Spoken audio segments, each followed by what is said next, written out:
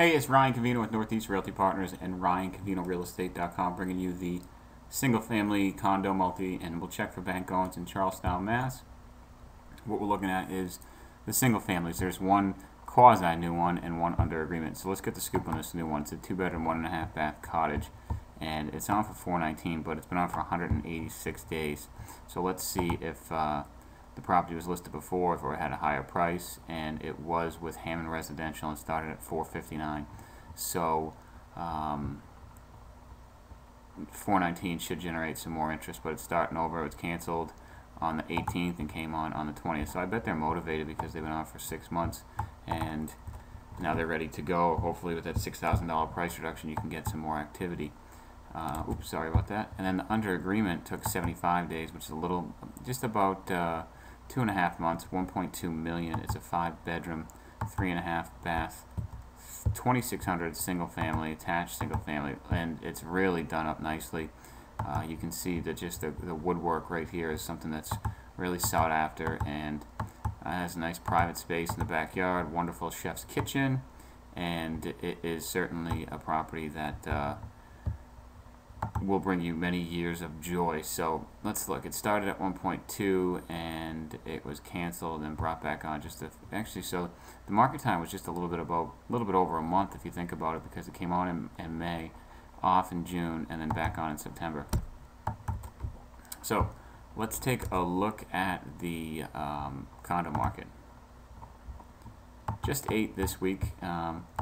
We have 3 new ones, and you can see one is actually been on for about 6.5 months.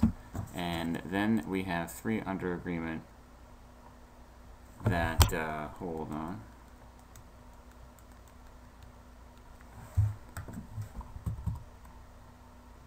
We have 3 under agreement, and the average under agreement price is $571 and took 87 days. Now what's interesting is that the 2 that sold this week had a market time of 94 days and had a much lower list price. But if you look closely, you can see the 1-bedroom for $525 only took 2 weeks, and it's in the restored schoolhouse in Monument Square. Let's see if we get some interior photos. It's a beautiful loft. It's about 1,100 square feet. Nice kitchen, nice bathroom, and it was a entry-only listing, so the seller did it on themselves, and they got a really good deal for doing it themselves. They were able to put in the time and effort and sold it in 13 days, so my hat's off to them because it's not easy. Here's a 1-bedroom, 2-bath over in the Flagship Wharf, and some of these places are a little bit dated, but you cannot update that. That view is incredible.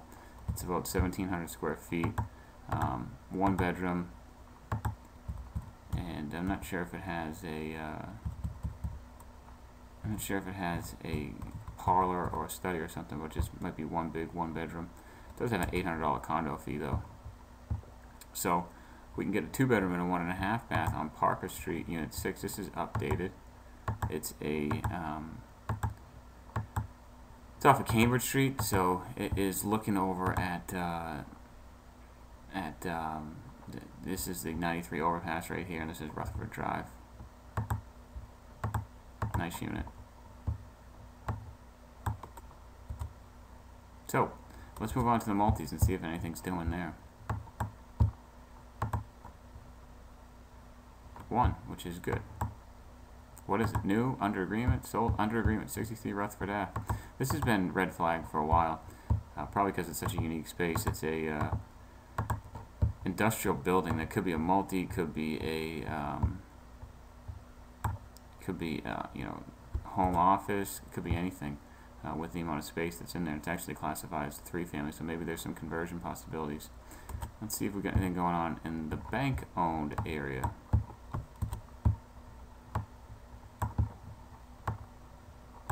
Right now, there's a total of 156 properties that are either on the market or sold or went under agreement in the last 7 days.